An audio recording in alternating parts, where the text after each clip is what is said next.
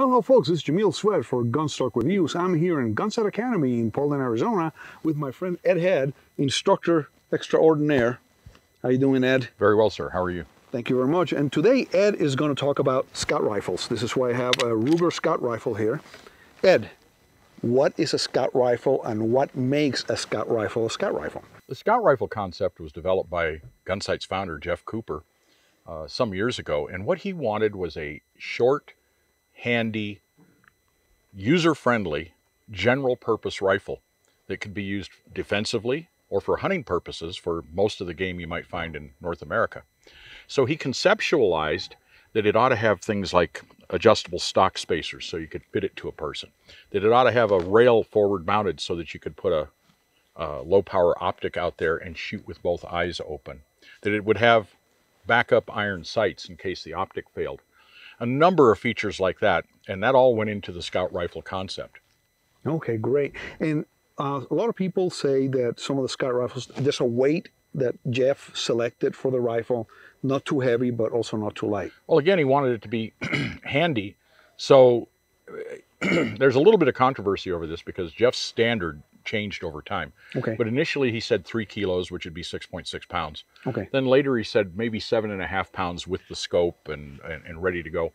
But the point being, you don't want a 9, 10, 12 pound rifle. Okay. You want something that you can easily carry, and that and the reason it's called a scout rifle is he conceptualized this idea of a military scout working by himself and not needing to have huge amounts of firepower, but being able to make one shot and then scoot. Okay. And be able to move and shoot and maneuver. So it's easily maneuverable, lightweight enough to be carried, and then the concept of the magazine-fed rifle too is helpful, no? It was. The original Scout prototypes were made out of sporting rifles, and so they were usually top-fed with a blind magazine. But as we started being able to put box magazines on these rifles, that became one of the key features. Okay, awesome, awesome.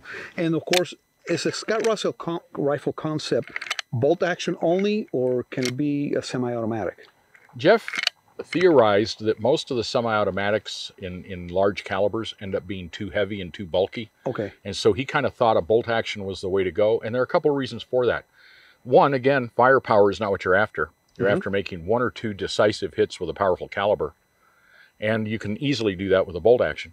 And bolt actions are generally more robust and less likely to break down, jam or anything like that. Yeah. Well, awesome. Thanks, Ed. Thanks for being here with us. Sure. So, in summary, the scout rifle is supposed to be a bolt-action rifle, under 7.5 pounds, forward scope. The new ones with box-fed magazines, lightweight enough to be able to get in and out of situations very rapidly and deliver that decisive shot. Also, like this Ruger rifle, it has the backup sights. Like I said, it's forward scope mount and a really good sling for it. So thanks for watching. Thank you for watching Gunstock Reviews. Please visit our website at www.gunstockreviews.com for more exclusive content. Please visit our Patreon page at www.patreon.com/gunstockreviews. Your contributions would be greatly appreciated and help us grow our selections and frequency of videos.